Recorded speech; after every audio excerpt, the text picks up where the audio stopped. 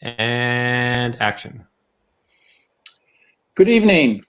My name is Kai Bird. I'm the Executive Director of the Leon Levy Center for Biography at CUNY, City University of New York.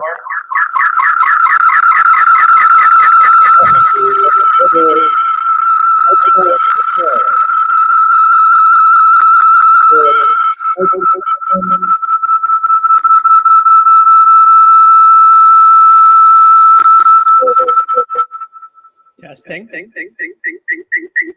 Wow, it's just like the 70s.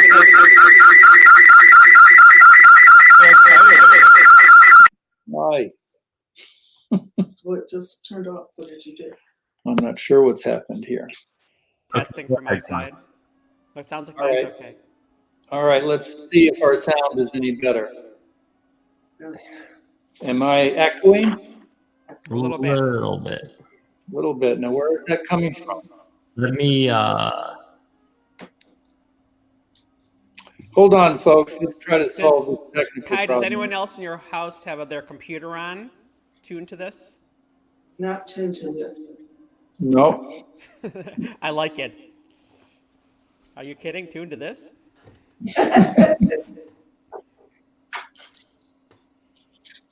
Maybe you're.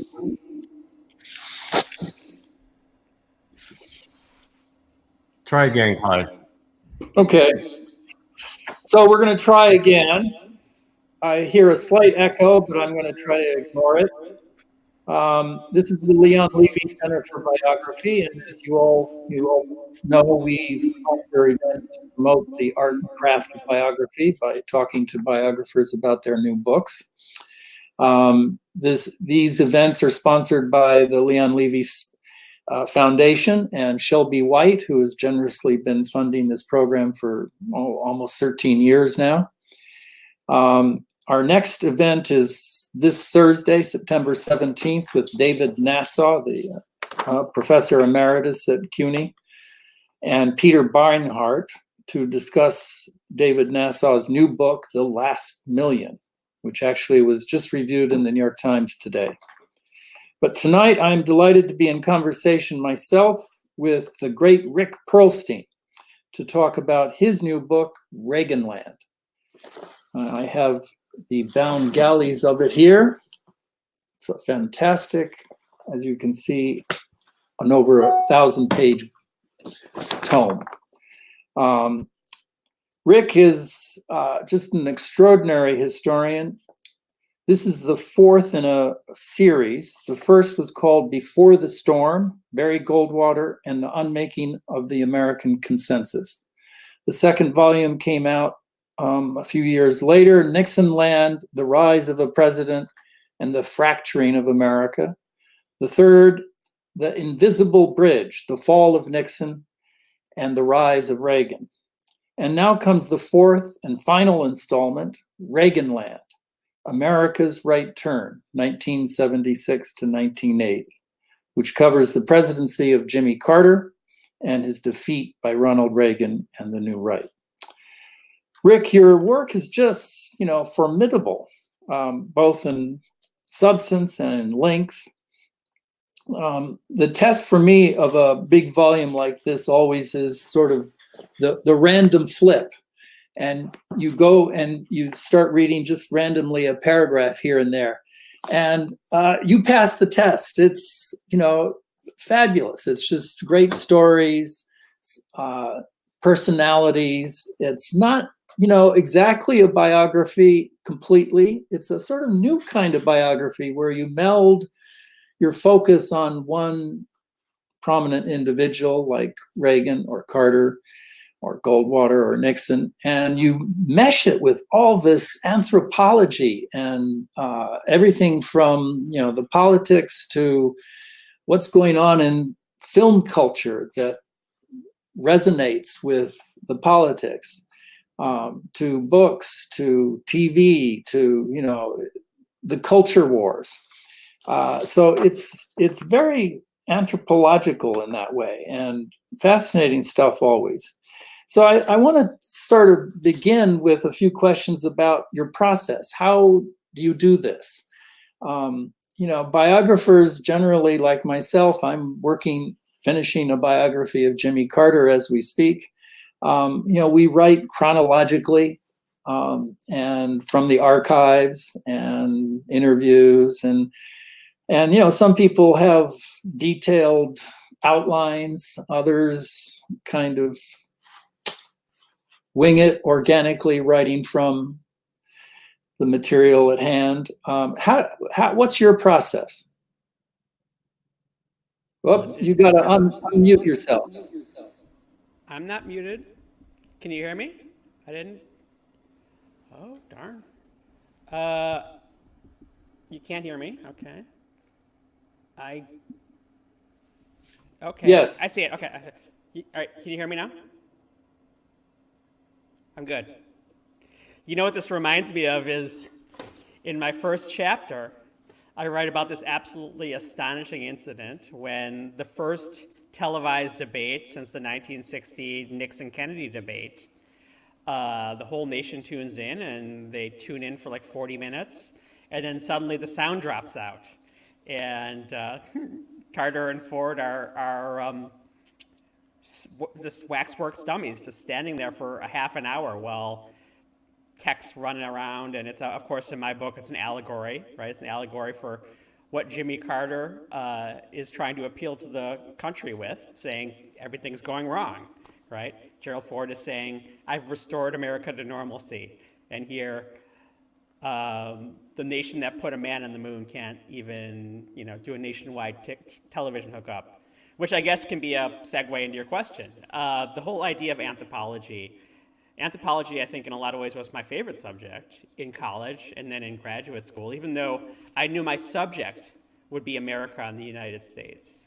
The method of trying to construct the rules by which an entire society tries to live together has always been my fascination. And if you read an ethnography, which is the word for a monograph of anthropological knowledge about a society, everything fits, right? It'll talk about the economy of the culture. It'll talk about the culture. It'll talk about the politics, right? Because everything does fit together, because people do not live politics in isolation from culture. People do not live culture in isolation from economics. I guess you might say my method is sort of like there's a Renaissance sculptor who has a block of marble, and he, sees the figure inside the marble. But as a historian, you have to assemble the block of marble first. You create this giant pile of information, whether it's information about elections, the TV shows that people were watching, the movies that people were watching, the newspapers that they were reading. And what I tried to collect is what an ordinary, relatively aware citizen would be coming across in their daily life. And, you talk about presidential biography, even though we put the presidents on the cover because there is a certain marketing advantage to that. When I wrote the preface to my second book, Nixonland, which covers the years from 1965 to 1972, I said the subject of the book was not Richard Nixon. It was the ordinary citizen who voted for Lyndon Johnson on Election Day in 1964 because to vote for his opponent, Barry Goldwater, seemed insane.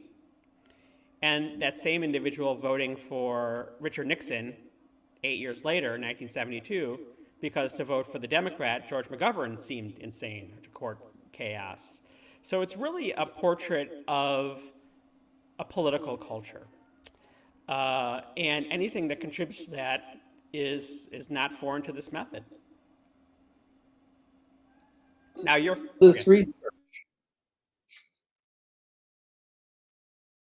Whoop, I can't hear you. Can you hear me? How do you keep track of all the research? How do you know when to tell which story? I think you used the word organic, and I think that's a good word. I usually have, for my books, 10 or 11 files that are thematic. One of them might be Reagan, of course. One might be Carter. One might be political economy or economics. one might be race. And I just type and type and type and type. I'm an obsessive typer. One of the best decisions I made when I was beginning this process in 1997 was to take notes on everything and anything that flashed through my mind to put down on the computer. So the notes are millions of words, and I think with my fingers. I think it's a very bodily process. When I'm studying a speech, I'll type out lots of the speech because I feel like that kind of that imbricates the text kind of into my body, into myself, into my being. And one of the things that makes this possible and much easier is the find function on the computer. Like, as long as you spell something reasonably correct, and I use some kind of hashtags, you can put anything in any file and eventually find it pretty quickly. So there's a lot of cross-referencing. Something that will be in one file will be in another file. But let's say Ronald Reagan, gives a speech in which he makes a reference to the Equal Rights Amendment. That'll obviously go in the part about the Equal Rights Amendment. That'll go in the part about Ronald Reagan. I might have a section on Ronald Reagan's rhetoric, his style, right?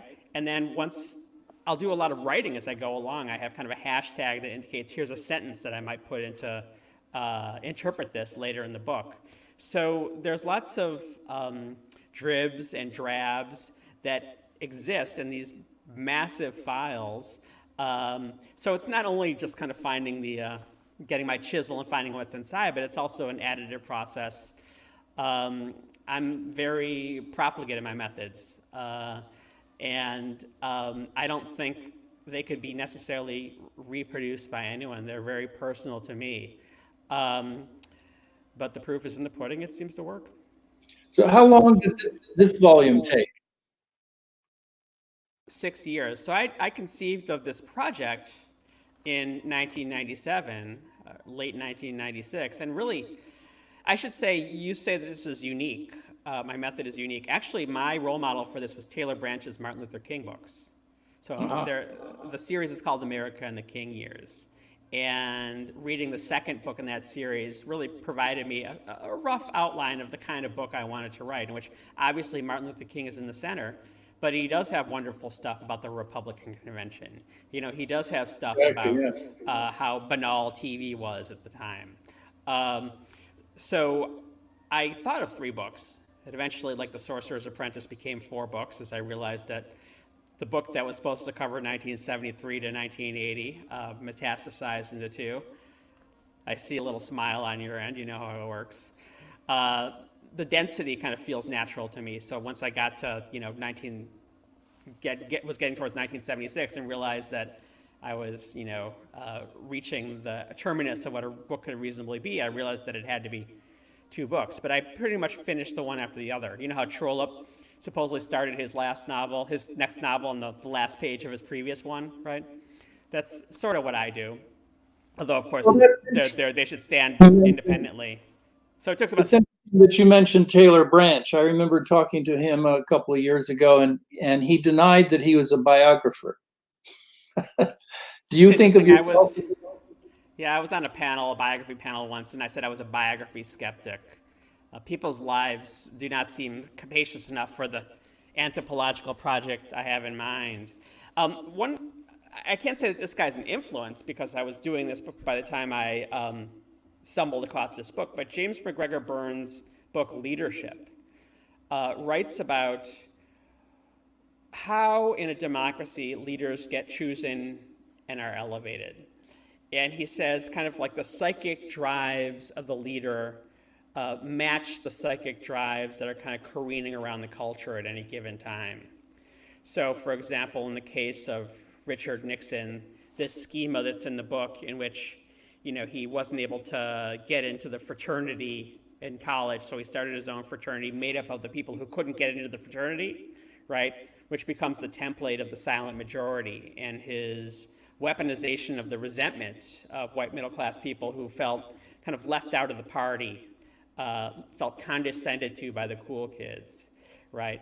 So it's about them, right?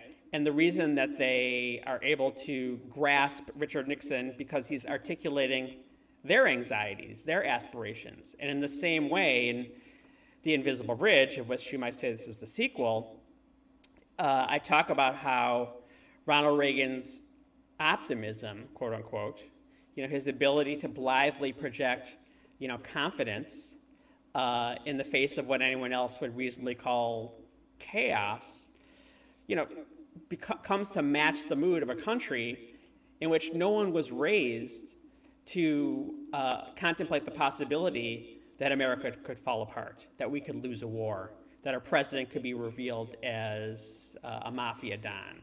Right? So here's Ronald Reagan saying that the Watergate burglars were not criminals at heart, that Richard Nixon didn't do anything that all Democrats don't do, and his insistence, in the face of all his political advisors' advice, to denounce Richard Nixon, always insisting that nothing is wrong, that Richard Nixon didn't do anything wrong. And the dominant discourse in the mainstream media, the mainstream political media, which in all my books tends to be the villain of every one, is that Ronald Reagan doesn't have a chance of having a political career after his gubernatorial career unless he accedes to reality and denounces Richard Nixon. But it turns out that millions and millions of the people in the nation are desperate for this kind of absolution, that their criminals are, their leaders that they chose are not crooks, that with Richard Nixon, their conception that their neighbors are a threat to their existential comfort is their feeling and Nixon's feeling Nixon's feeling too, such that they choose Richard Nixon, not necessarily in spite of Watergate, but in some sense because of it, because of the mood that he's expressing that we see every day on Fox News, that these liberal elites are out to destroy the white middle class, the suburbs, and then Richard Nixon is defending us. Ronald Reagan does it in a different way.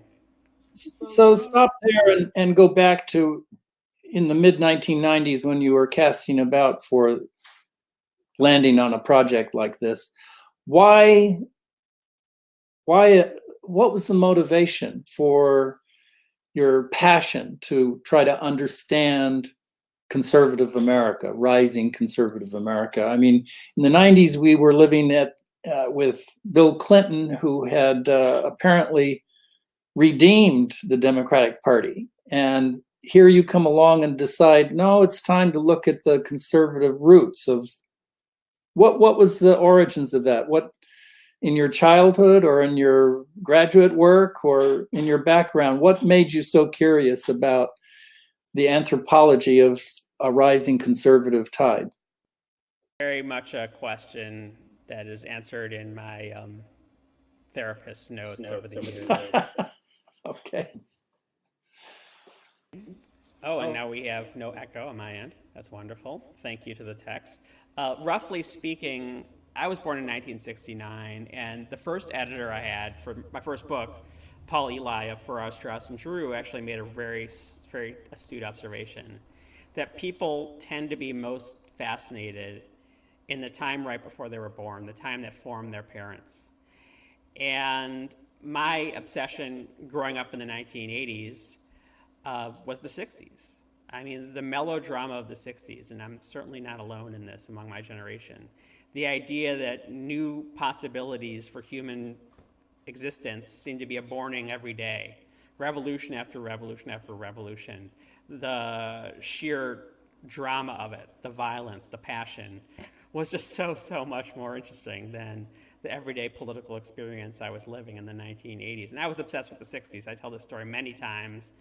Growing up in Milwaukee, when I got my license, driver's license when I was 16, I was not, running around with my buddies. I was going to the Renaissance bookstore in Milwaukee and getting strange volumes in which America was spelled with KKK in the middle, and people were, talking about revolution, and I was reading Time magazine down in the basement. And so that really is the foundation of it. The anthropological angle is, I was always fascinated by the TV preachers that I'd see on Sunday mornings. And this idea that there's this entire massive population of Americans who have this exotic way of seeing the world that's completely different from my own. And then, of course, there's the element of kind of growing up as a liberal and trying to figure out why people think differently, why these conservatives think differently. And this was this became kind of a life's project right around 1994. I was living in New York, working at Lingua Franca magazine, and Newt Gingrich's revolutionaries take over Congress, talking about countercultural McGovernance. And again, the white middle class, being under the most profound threat. I didn't feel like I was under the most profound threat. My parents didn't appear to be under the profound threat, but this seemed to be, a source of great passion. And then the next year, the bombing of the federal building in Oklahoma City by Timothy McVeigh fascinated me. I wrote a lot about that. So again, the idea of completely incommensurate visions of the world and political culture unfolding before me. And when I was looking for a book project, I began to realize that the 1960s had been interpreted as a story about the civil rights movement and the anti-war movement and these movements for reform, but really what it was a domestic civil war, short of shooting in most instances. But I realized that narrating this civil war could be a project. And I'll tell one more story. When I was young and adolescent and I was obsessed with the 60s and fascinated by the 60s, I figured my parents must have some interesting stories to tell about the 1960s. My dad was born in 1937, my mom in 1943, so I asked them what the 60s was like. And my mom told me a story, just like I asked, and the story was that there was a riot going on in Milwaukee, where I grew up, and they couldn't go into the city to work at their businesses, so they invited all their friends over for a pool party. And I realized that the people who are retreating behind their white picket fences, to whom all this stuff I found so exciting and romantic and thrilling was in fact a threat, needed their history to be told. So that kind of creates a whole new narrative about the 1960s. And the part of the history that hadn't been told, the kind of niche that existed for me, was the rise of the right, who, after all, by the time I was growing up, had won. Ronald Reagan was president. Right. So it turns out it was a very timely project, very relevant to our present times in the time of Trump. Let me make one quick more point. Another thing that was happening at the time I was writing in the late 1990s was that much as the Goldwater movement was seeking to turn the Republican Party into an ideological vehicle, that the Republican Party had become this redoubt of moderation, there were a lot of people like me on the left who saw the Clinton administration as this redoubt of moderation, just this pale imitation of what the Republicans were doing. So one of the exciting things when my first book came out on Barry Goldwater, when that came out, one of the exciting things was people who wanted to nominate Howard Dean for the president in 2004 and orient the Democrats around opposition to the Iraq War took up Before the Storm as kind of a handbook. So that was another element, this idea to have a more ideological politics in the Democratic Party.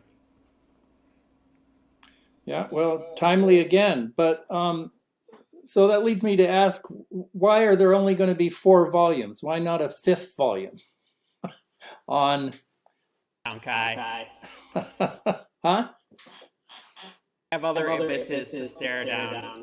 I mean, by the time it gets to the 80s, it's my life, right? I mean, as you've noticed, each one, waxes bigger with each volume. I think if I wrote a book about, 1983, maybe that would be 1,000 pages in itself. I mean, I have no critical distance. But I really want to, I have a giant project in mind next with another kind of massive canvas. So I feel complete. I feel like I've done it. I've accomplished what I wanted to accomplish back in 1997. I'm sorry, what's the next big canvas? Industrialism. I'm a big fan of Karl Polanyi's The Great Transformation. And it's a theoretical book about how non-market societies become market societies. And the big kind of cynosure in that history is the decade of the 1830s. And all over the world, non-market societies are enduring what Polanyi and me understand to be the trauma of traditional ways of life being subsumed to monetary and market-based ways of life, whether it's the Trail of Tears or the Chartist movement or the famine in Japan. So it's going to be a book about the 1830s. Wow, a whole nother century. Yes. Yes. Okay, so let's talk a little bit about Jimmy Carter, who is very central to this book. Liberals were, always frustrated by Carter and perplexed. They couldn't figure him out. Traditional liberals, traditional New Deal, FDR, JFK liberals. Carter didn't, fit in neatly into any of those boxes. But he was obviously, well, I don't know, would you call him a liberal, a populist, a Teddy Roosevelt good government progressive, or just a Southern fiscal conservative? All the above. I would dispute that liberals were perplexed by him always. I think certainly in the wake of what he considered his greatest political accomplishment, the Florida 1976 primary, in which he defeated George McGovern, he was hailed as a liberal savior. Folks up here in New York were like, "This is the guy. This is the guy who can reach the people that Hillary Clinton called the deplorables, right? And revive and restore the New Deal project." That was a precipitate judgment on their part. Jimmy Carter, I don't know how you judge it, but his 1976 campaign was an astonishingly brilliant political project. Of course, this is the guy who went to his mom in, was it 1973 or 1974, or maybe even 1972, when all these presidential candidates were visiting him in the governor's mansion, and he realized that they didn't seem to know anything more than he did. And he said, "I'm running for president." And Ms. Lillian said, "President of what?" Maybe the Plains Chamber of Commerce, right? So he comes from nowhere, quite literally, an asterisk, and he begins knocking on doors at farm stands in Iowa and runs away with the 1976 nomination. But he does so, I think, being extremely cagey about where it is he precisely stands on most issues. It becomes very plain within a few months that his greatest ideological passion is indeed the notion that Americans need to learn to make do with less, that austerity is a moral and political imperative. I mean, this is a guy, as you know, who grows up on a farm where his dad is not unprosperous, but they're making their own, molasses and, tanning their own leather. And he's whatever. How old is he when he started walking 5 miles into town to sell boiled peanuts and earning enough money to, buy investment properties, right? 6 years old. Yeah, six. Goes off to college and he owns 3 or 4 houses that he's renting. So I think there's a lot of things going on with Jimmy Carter. I think, for example, his absolute commitment to the Equal Rights Amendment, his commitment as a post-racist Southerner, right, which is a big part of why he seems so exciting to liberals in 1976. But yeah, I mean, I think a figure like Burt Lance, his banker friend, who's hired to kind of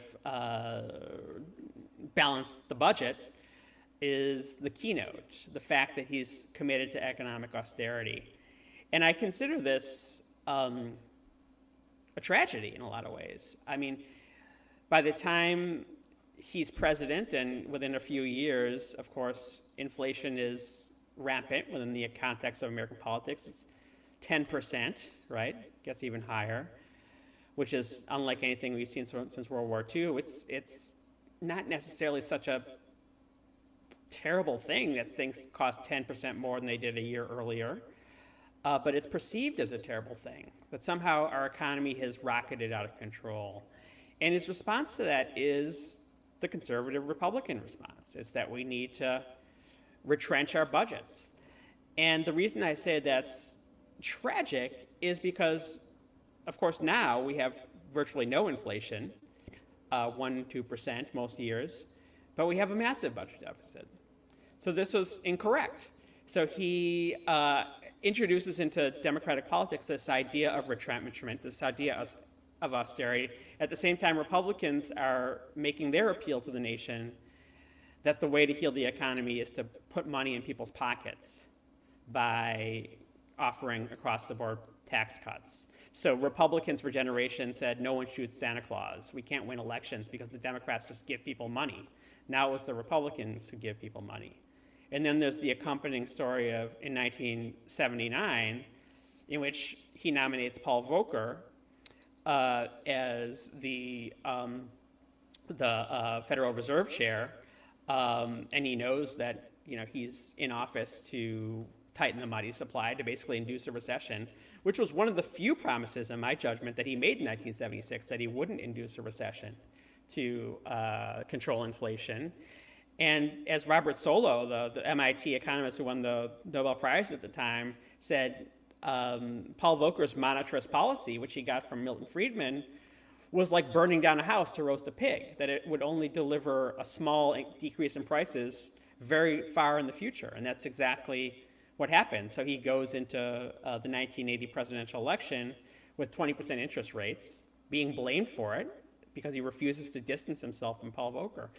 And to put a punctuation mark on it, he doesn't get political or moral credit from it, from the gatekeeping elites, the media. If you watch the 1980 debate, one of the moderators says, why haven't you asked Americans to sacrifice? In the same way that he says in 1978 in his State of the Union address that government can't do anything, it can't cure inflation, it can't fight poverty, all this stuff. Bill Clinton has to say the exact same thing in 1996, right? Barack Obama has to say the same thing. The Democrats are still seen as the party of economic profligacy. So I think that's the core of Jimmy Carter's entailment as a politician. And I think that that's one of the main reasons the white working class abandoned him in droves for Ronald Reagan in 1980. Of course, Ronald Reagan was offering a fraud, but it was a convincing fraud. Yeah, no, that's why I say he's very confusing. I mean, I find him just really complex in that he's very liberal on social issues. He comes in, he's a radical consumer advocate. He appoints all these Ralph Naderites. He does all sorts of things like mandating safety belts for cars and airbags, and yet he's a small town fiscal conservative. That's his instinct when grappling with stagflation, and you've described his response brilliantly. But you also, I think at one point in your book, in your description, you point out, and I think this is really on the mark, that Carter's favorite theologian was Reinhold Niebuhr. And you write, quote, "The president's taste for Niebuhrian moral complexity was one of the things that made him, Carter, so ideologically ambiguous. Not an easy thing to be in a culture clamoring for more and more easy solutions in confusing times." And I think captures Carter's personal political dilemma. This is who he was. From Ronald Reagan. Could it be possibly more different from Ronald Reagan? And that comes in the book, of course, after I discuss the movie Star Wars, and talk about how the nation was hungering for Manichaean black and white answers to the country's problems, where there were none to be had. Carter offers instead austerity, complexity, gray answers. He goes up to the mountain, Camp David, for this 10-day retreat that seems very weird, and where he engages in self-criticism and comes down from the mountain and talks about you know, the narcissistic culture we have. He's preaching to America that we need to realize there's an age of limits. It's of his character, in my judgment, a lot of this is taken from our friend Rick Hertzberg, is that he was an engineer and he was a preacher, right? And the preacher obviously exhortatory, right? And knows the truth and is going to bring the truth and is going to call people to their higher angels. But at the same time, he's an engineer, right? He sees everything as a machine to tinker with and not a politician, right? So here's this guy who, will do something like read the Army Corps of Engineers plan for the future and say, these are the dam projects, the water projects that don't offer bang for the buck to the American people. And he'll just completely unilaterally announce that he's going to kill 50 dam projects, completely oblivious to the fact that those 50 dam projects are the lifeblood of 50 politicians. And, are you blaming... Are you blaming Carter for Reagan? Are you blaming Jimmy Carter for Reagan? No, I'm not a historian that seeks blame. I like to think that I'm standing apart from that sort of moral judgment. I blame Jimmy Carter for Ronald Reagan the same way I blame Richard Nixon and Gerald Ford for Carter and Lyndon Johnson for Nixon. I mean, the dialectic rolls on, right? I think he's certainly a Reagan. But of course, he posed political opportunities for the Republican Party and a Republican field in 1980 that was universally conservative, except for John Anderson, right? Right. So let me switch this topic a little bit now to, let's talk about the South. Carter won the South in 1976 as a Southerner, and then all those Southerners turned their backs on him in 1980. So was the key to Reagan's victory the South? Was it all about the ascendancy of Reagan through the South, and therefore was it all about racism? Well, of course, he won such electoral landslide that, had it been a close election, I think the shift in the South obviously would have been, that would have been the tipping point. I wrote about this in an essay that appears in the website of Smithsonian Magazine. I call it Southern Strategy 2.0. And I wouldn't attribute it to racism. I would attribute it to the switch of, evangelical Christians, of which, racism and Make America White Again is certainly a component, right? But don't forget that Ronald Reagan is such a skilled politician that he wins the endorsement of a Ralph Abernathy, Martin Luther King's right-hand man, right? He wins the endorsement of Gene McCarthy, right? And Jimmy Carter, of course, is not without his ventures into racial demagoguery. And in the Pennsylvania primary in 1976, he says people want ethnic purity in their neighborhoods. Was it 1976 or 1980? 1980. He campaigned with John Stennis in Mississippi, and the reporter says, "This is John Stennis, a lifetime segregationist," and Jimmy Carter says, "Oh, well, I don't think so." And then John Stennis says, "Well, I haven't voted for a civil rights bill in my entire life," right? So I think that one is not as clear, right? But the extent to which the notion of introducing into American political life evangelical Christians as a voting bloc turns out to be a poison chalice for Jimmy Carter. And the reason is he's a very old-fashioned Southern Baptist. This is a denomination that sees staying aloof from political issues as, after the Scopes trial, is pretty much their raison d'etre. They believe in Romans, keep your eye on things above, not on things of this world. But as the social revolutions of the 1960s kind of work their way into the mainstream, gay rights, feminism, sort of cultural liberalism, what Paul Weyrich, the new right theorist, calls the Achilles heel of the Democratic Party, sex.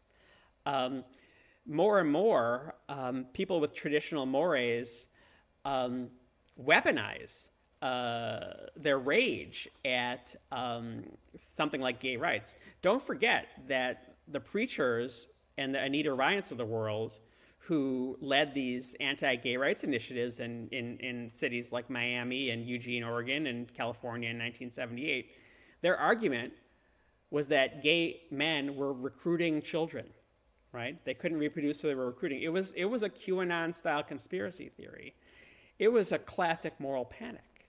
And Jimmy Carter falls afoul of that because of, again, his general decency. He was a little ambivalent about gay rights, but when he had a chance, he did not take the opportunity to be a demagogue against gay rights. So the real shift is in evangelical Christians, which of course are preponderant in the South.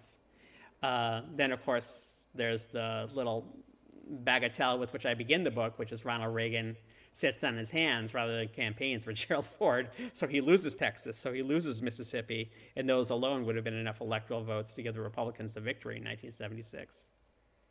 Right. So you also devote quite a bit in your narrative to how the press covered Reagan badly and how they covered Carter sort of mockingly all the time with derision. And I'm thinking of Sally Quinn's stories in the Washington Post. I'm thinking of the Killer Rabbit story that blew up and sort of made a mockery of Carter in a ludicrous way. So, as you mentioned earlier, the press is a big target in your book. You're almost a press critic for pages at times. So let's talk about the role of the press in this. Many of the routines about how the press kind of screws things up in all my books are as present in our national life as they ever were. I end before the storm with the press saying, since Lyndon Johnson won a landslide, trying to organize a political party around backlash to civil rights and liberalism is suicide, where they don't notice that same day in 1964 in California, an anti-open housing civil rights initiative loses by 1 million votes, right? They project consensus where none exists, right? After in 1977 in the book, they're talking about how America only has a 1.5 party system because the Republicans won't purge the conservatives, right? And then in 1980, the New York Times publishes 50 stories on Billygate, right? The fact that Jimmy Carter's embarrassing brother Billy took hundreds of thousands of dollars from the Libyans, the terrorist sponsoring state of Libya. It had nothing to do with Jimmy Carter. He was completely innocent. But this was a post-Watergate, post-Woodward and Bernstein press that was kind of desperate to kind of, put another pelt on the wall. At the same time as, Ronald Reagan had, a defense advisor who later became his national security advisor, Richard Allen, who immediately had to resign once he was national security advisor because he was up to his neck in corruption. Barely any articles about that at all. I write about how Mother Jones did a expose of Richard Allen showing he was on the payroll of all these kind of semi-fascist colonial countries, and they distributed hundreds of copies to the media at the Republican convention. They couldn't get a single bite. This idea that the media bends over backwards to appear fair and not to evidence liberal bias is an enormous reason for Jimmy Carter's defeat. And the fact that he, simultaneously is offering a message of austerity, as he gets no credit for that message of austerity. I think their record is terrible in this election in 1980 and most elections, because it's a very cliquish group who only talk to each other. So a couple more questions, and then we'll go to open it up to the audience to Q&A. But, as a biographer, I look at your portrait of Reagan, and he still seems like an empty vessel. I mean, it's still, he's just this movie actor who spouts the lines. He's memorized his note cards. He's I guess astute on stage, but the flesh and blood of the man doesn't really explain anything. And so you come away from your book thinking that really, and I guess this is your message as a anthropologist, is that what really explains Reagan is the culture wars. And is the American longing for innocence, right? And that's what he's offering in spades. I think the mistake of a lot of Reagan biographers is this idea that they're going to find some flesh and blood Reagan underneath the shell of kind of optimism and blindness. I think all of us know that we're not going to find sort of a flesh and blood Trump beneath sort of the neurotic shell that Mary Trump has adumbrated so well. I mean, as an adult child of an alcoholic, he was a guy for whom forming this this hard shell of denial of chaos became the core, right? I mean, I think Karen Horney, the psychoanalysis, gives the best account of how people form identity formations in which they're so protected from the snares of contradiction. And when you're in Hollywood, you can get away with that. When you're in what Mary Trump very movingly calls an institutional context, the White House, you can get away with that. And the person who knew him best, who studied him her whole, most of her adult life, Nancy Reagan, said she couldn't even get beyond the shell sometimes. So you got to realize the shell is the person, and that's what people were attracted to. The shell is the person. So this makes me ask you, what did you think of Edmund Morris's biography of Reagan, Dutch? It was a scandal. I mean, by creating, a character named Edmund Morris, he completely distanced himself from responsibility for what he said about all the people in the book, right? So there's a point in the book where, quote unquote, Edmund Morris, in quotation marks, calls James Baldwin a frail little frag, or a frog-voiced little fag, right? Did Edmund Morris believe that, or could he kind of distance himself from that opinion because it was only, quote, Edmund Morris in quotation marks, right? I think it's a profound failure of the imagination. And the fact that there's a wonderful book called Red Plenty by a novelist called Francis Spooford, which is a kind of a historical novel about the Khrushchev era in the Soviet Union. And it's also a fictionalized account of actual events. But in the footnotes, he explains which parts are fictional and which part are real. Edmund Morris did something much more immoral. He actually had fiction in the footnotes, such that, for example, he got wonderful interviews from a writer named Ralph Kayes that I used in my last book too, with Ronald Reagan's classmates from Eureka College. He took these interviews in 1966. And the exact same division between people who found Ronald Reagan a hero that they would follow anywhere and a phony that had no inner core was present in 1966 among people who knew him when he was in college, right? But in Edmund Morris's hands, you don't know if these people are real or if they're fictional. So I mean, it should be pulped. It's nonsense. Well, it's still, I think, in many ways, the best sort of conventional biography of Reagan in terms of his actual personal, despite all the phony footnotes. It's just, I can't hear you. He could have done it in a way that retrieved his honor if he just would have said in the footnotes what he made up and what he didn't. Then it would have been possibly a great book. I agree. So let's see, one last question. I saw recently that this week Newt Gingrich attacked you, on Twitter. So how is the conservative movement taking this book? What has their reaction been? I think that having written 2 books about Ronald Reagan in which I say the gift that Ronald Reagan kind of delivered to Americans was to absolve them from any examination of hard questions and hard choices, and that he kind of lets people think about their leaders like a little child thinks about their mommy or daddy, I mean, one sees that enacted in the defenses of Ronald Reagan. So, I mean, I think that in important respects, the people who are fawning over Donald Trump are basically forfeiting their right to be taken seriously in just about any subject.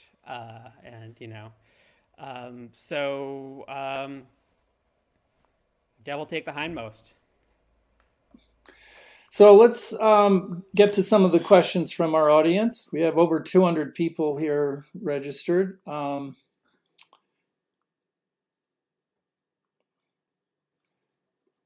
Greg Miller of the Washington Post notes that the CIA was running a Swiss company, Crypto AG, from 1970 until 2018 that sold the cipher equipment that revealed Libya's bribe to Billy Carter. Was Robert Vesco involved? He took over the Swiss company. I was involved, in fact. One of the interesting things about so people of a certain age, except for me, don't know who Robert Vesco was. He was a financier who basically built his company, and he was called the fugitive financier in all the newspapers, and he delivered a massive bribe to Richard Nixon in a suitcase of $100,000. That was a little part of Watergate to try and be able to come back to the United States. But Robert Vesco was involved in brokering the kind of things that Libya was doing with Billy Carter. The fascinating thing about it was Robert Vesco was all over this kind of butthurt email style coverage of Billy Carter and Jimmy Carter in 1980, at the same time as Robert Allen, the Reagan National Security Advisor, was actually in cahoots with Vesco at the same time, and you never saw that. So that's a really good case study in the failure of the media in the 1980 campaign. A little in the woods, yeah. A bit off of conservatism, says this questioner, but how do you think Carter fits into the stream of new Democrats and ultimately the emergence of Clinton? It's very interesting. I think in a lot of ways, he's an early adapter of what became associated with New Democrats. Of course, a lot of what New Democrats were also up to were kind of turning their back on sort of civil rights and minority rights, gay rights stuff that the Democrats were involved in. And as we said, Jimmy Carter was not all about that. But I think that the emergence of the New Democrats speaks to the perplex that Jimmy Carter gets no credit for that, right? The party twice nominates someone who's turning their back on the New Deal, and yet kind of these elite actors, their response is, well, why won't the Democrats turn their back on the New Deal, right? So another person asks, can you discuss your piece for the New York Times Magazine? Quote, I thought I understood the American right. Trump proved me wrong. Where you talk about how liberal historians tend to be too nice about talking about the more violent history of conservative politics. So this is a piece I published in 2017, and what it spoke to was, in my first book, how I kind of accepted as gospel the right's kind of representation of itself, that before the American right could enter primetime American politics, they had to kind of purge the fringe, the ultra-conservatives, the racists, the anti-Semites, but that the emergence of Donald Trump, and not just the emergence of Donald Trump, but his embrace, right? His embrace by 90% of Republicans, most self-identified conservatives overwhelmingly, most conservative Republican electoral officials with exceptions that you can count on one hand, suggests that this strain, supposedly purged by William F. Buckley in the 1950s and 1960s, in fact, has always been a crucial part of their coalition in much more complex ways than we reckoned. In this book, the way that insight plays itself out is the fact that the Ku Klux Klan was a big factor in the years that I'm writing about. I might not have even thought to include that because didn't, William F. Buckley purge the Ku Klux Klan from the conservative movement. But lo and behold, in the industrial suburbs of Michigan, a Republican, a Ku Klux Klan member wins the Republican nomination and does 16 points better than the last Republican had done in 1978. And his campaign message is, scratch a Republican and you get a Klansman, just like you scratch a Democrat, you get a communist. Now, I'm not saying that's true, but I'm saying that that sort of feral kind of open racism is something that you cannot discount from the story of the rise of the conservative coalition in 1980. Another question sort of about the process. How have contemporary socio-political events influenced the writing of these books? Has it gotten easier to write these books? What were some of the main challenges? It's easier because I have lots of practice, right? One of the reasons I'm done with this series is I'm kind of feel like I've kind of mastered the process and it's not a challenge anymore.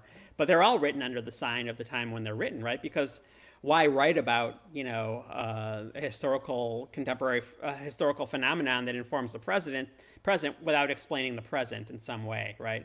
So, I think Before the Storm very much was written with this question of how does an ideological faction succeed or not succeed in, kind of taking over a political party at the same time as, like I say, ideological liberals and leftists felt like they were disenfranchised from, the New Democrat, Bill Clinton moderate Democratic Party. Nixonland was written during the era of George Bush, in which, the weaponization of white middle class resentments, vis-a-vis so-called cultural elites, was, just absolutely saturating, Republican politicians. The Invisible Bridge was written during the Obama era, in which, the question of whether America could be mature or not. Barack Obama was also a Niebuhrian and kind of saw a nation that would not kind of rise to the level of kind of this moral complexity and the ordeal and the challenge of that, which obviously, once again, as with Jimmy Carter, sort of both succeeds and fails, shall we say. And then, of course, this book being written during the era of Donald Trump. One of the things I like to say is I don't want anyone to be able to read this book without considering it a baffling confusion that so-called Christians could be embracing Donald Trump. Like I say, the TV preachers who were a cornerstone of the Reagan coalition, they were people like Jerry Falwell who were saying, a homosexual will just as soon kill you as look at you. They were basically weaponizing eliminationist rage towards people who are different from them in a way that's just as savage and vicious as anything we hear on the alt-right today. So along that lines, here's a question from someone who's asking, please talk about Reagan's indifference to the AIDS crisis and the similarities to the current president's in response to COVID. It's going to be about C. Everett Koop and how he actually came from the Christian right. He was a pro-life activist and he became the Surgeon General, but it took him a year to get confirmed because he was so controversial and so far right.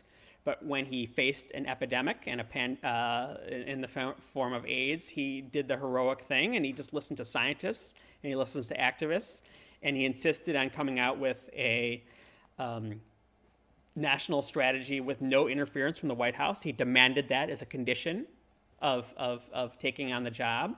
And he came out with a pamphlet that was sent to every American household, which said sex education should start as early as possible, even among children. He said, he used the words like condom. He used words like unprotected sex. And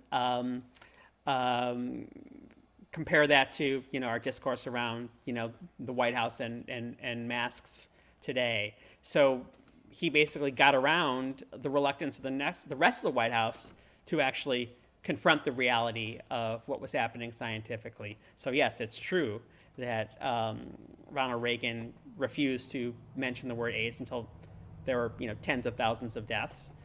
And in fact, when C. Everett Koop took his heroic action, it basically caused a civil war within the White House, led by William Bennett, who said, basically telling people, not to have sex outside of marriage was the only strategy that people should have. So this is definitely a strain within the conservative Republican coalition, but it can be transcended by the sort of astringent, heroic action that we see from too few in the Republican Party today. All right. So here's another question. Why did Jimmy Carter tell poor Americans to go without gas instead of ending price and wage controls?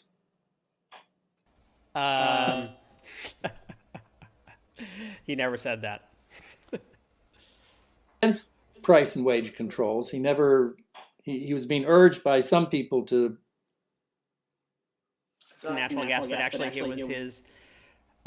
He moved heaven and earth to try to end them. So that's just 180 degrees around from the truth.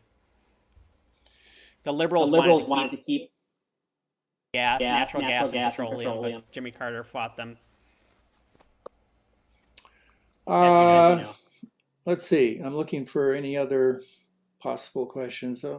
After Reagan cut taxes, this questioner says he ended up raising them. How did he explain his switch? That's very simple. Ronald Reagan ran on a promise to cut income taxes 30% across the board. He didn't quite get that, but was able to institute a massive tax cut with the cooperation, by the way, of a lot of Democrats like Dan Rostenkowski, the head of the Ways and Means Committee. And it caused fiscal chaos, and he had to raise them again because he did not have Fox News, and he did not have Republican dominance in Congress, and he had to accede to reality, which was. It's important to understand that the politicians executives do not choose policy options out of a catalog and just institute them, right? They work in contexts that are given to them. So that when Richard Nixon sounds rhetorically like an environmentalist and signs a law that advances environmental aims, he's not doing that because he's an environmentalist. He's doing that because that's the political reality, and that once he won his 1972 landslide of 49 states, he instituted a budget that was exactly like the kind of budget that Ronald Reagan would institute. Right. So in the same way, when he was governor, he in fact passed several tax increases for exactly the same reason, and in fact left the state with a very massive surplus, which allowed Proposition 13 to pass and not have any particularly dire effects for a couple of years. And Ronald Reagan was someone who understood that a half loaf was better than a full loaf. And even though he never really kind of trimmed his sails rhetorically, he was willing to make the kind of compromises that were necessary to, govern the country because he really felt like he didn't have any choice. So here's the final question, sort of following up on that theme. Reagan, as a conservative, does the Republican Party have a future as Reagan conservatives, or has Trump completely hijacked the party and taken it off the rails so that, after Trump, are we going to see a party that goes back to its celebration of Reagan? Donald Trump responds to, is asked to respond to why he said privately that COVID was the deadliest disease we have ever seen, when he said publicly that it wasn't deadly at all. And his response was, I have to be a cheerleader for the country. That's Donald Trump being a Reagan conservative. That's this idea of blithe optimism as the official ideology of the nation. When Donald Trump tries to outlaw the teaching of quote unquote critical race theory in any program paid for by federal money because America cannot acknowledge the idea that it has a racist history. That's Reagan conservatism. This idea that America is always God's chosen nation and can do no wrong, unless it's kind of, except for the influence of malign outside forces, right? So that is an entailment of Reagan conservatism to which Trump is a very close inheritor. There's a lot of elements of Donald Trump that turn its back on a lot of things that Ronald Reagan believed. For example, Ronald Reagan was a passionate defender and advocate of immigration. And in fact, in the 1980 Texas primary, George H.W. Bush and Ronald Reagan competed with each other to see who could be the most welcoming to undocumented Mexican immigrants. But then, when the politics, the political realities hit him, he actually backtracked on that during the campaign. Like I say, he was a political figure who was, not set in stone on any particular issue. My last word has to be something I like to say in all my interviews, and that's that history is the study of continuity and change. And there's nothing in Donald Trump's rise that is not foretold by the previous history of the right-wing takeover of the Republican Party. At the same time as, he represents a transformation of right-wing politics at the center of power, right? That a lot of the kind of feral, vicious, violent, rageful extremism had been kind of kept out of the citadels of the Oval Office, except when it was just being visited upon, people designated foreign enemies of the United States, of course. So, we have to understand this in a very nuanced way. But the idea that Donald Trump represents a retreat from the Reagan legacy is, at best, oversimplified. Well, on that note, I think we are way over 7 o'clock, and I want to thank you, Rick, for really an interesting conversation. It's a great book. Everyone should try to go out and get it. It's not that long. And you learn a lot of history, a lot of culture. And if you're at all interested in the 70s, it brings back a lot of memories. Anyway, thank you, Rick. It's been terrific. Namaste.